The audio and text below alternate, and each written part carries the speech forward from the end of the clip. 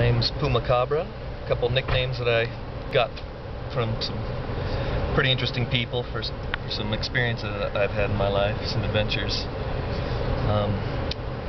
For work, I've done just about everything.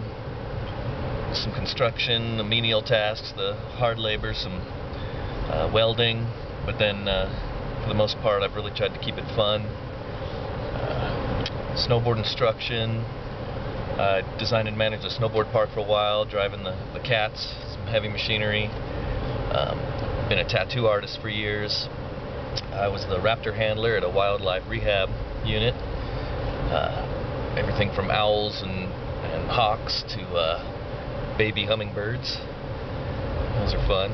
And let's see, right now kind of transitioning with the economy taking a bit of a hit and politics what they are. I've tried to get closer to the earth. I got a little bit of land. I'm building some gardens, trying to live a little more self-reliant, less dependent on the system. I want to dig a big pit and make a pond for some fish, do some aquaponics, getting into beekeeping.